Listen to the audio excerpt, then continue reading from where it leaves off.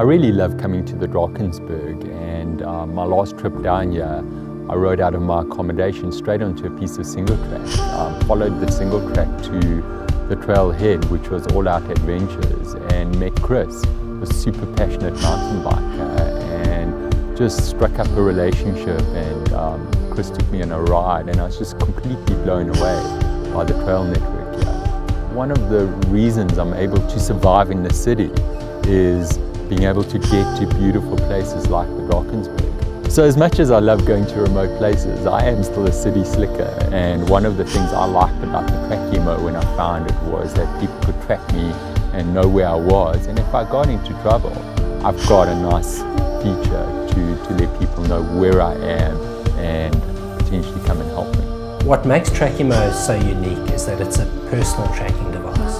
The device is valuable to mountain bikers because you can press the SOS button within 1 or 2 seconds. And in an emergency situation, you really don't have more than that. You don't have time to get your phone. The people who receive the SOS alert would generally receive it by SMS. That's the most practical way.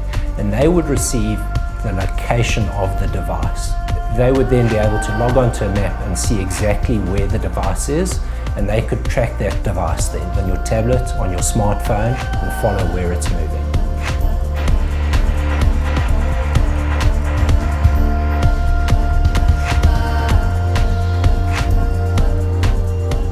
In the early 70s, there wasn't any mountain biking to be done, and I think BMXing was just hitting the scene. I would get this roll fast, and we would take the sissy bar and the banana seat off and the high-rise handlebars and whack on a pair of motocross bars and an English racing seat.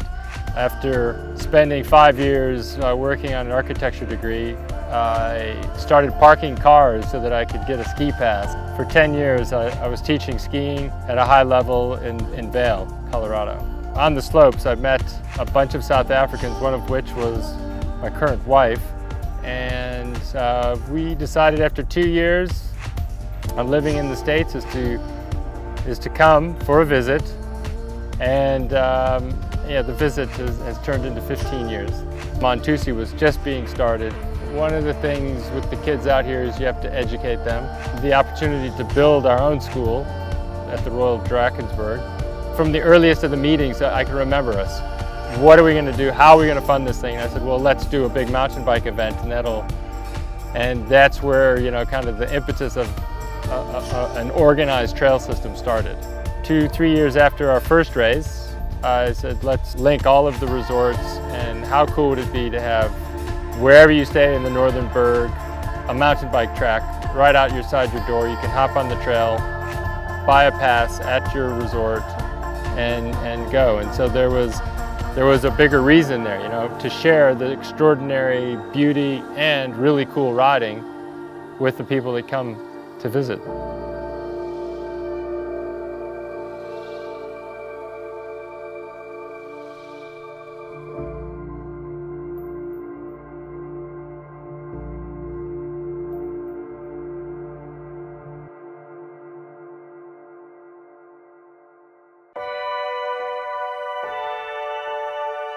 Some of my earliest childhood memories of going away on holiday was coming to places here in the Berg, and Montousi, where we've stayed, is just a classic, beautiful Berg resort. It's got one of the best views that we've ever seen, with the amphitheatre as a backdrop. The hospitality's been amazing. Chris and his team from All Out Adventures have taken us out on these trails.